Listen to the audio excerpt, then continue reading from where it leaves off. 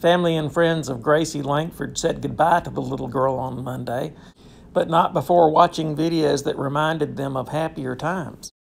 Gracie had recently celebrated her 5th birthday. She was only 3 years old when, as a passenger in a car driven by her mother, she was left paralyzed from the neck down by injuries she received in a crash. The 3 adults dressed in blue are Lauren, Mark, and Katie Langford. Lauren and Katie are Gracie's 2 oldest sisters. The little girl in pink is Rosemary Langford. She's also a sister of Gracie's, just a little bit older, and she was riding in the same car when Gracie received her injuries. Gracie was a huge fan of the show Paw Patrol. That theme was incorporated into the grave marker. I'm Wesley Young, reporting for the Winston-Salem Journal.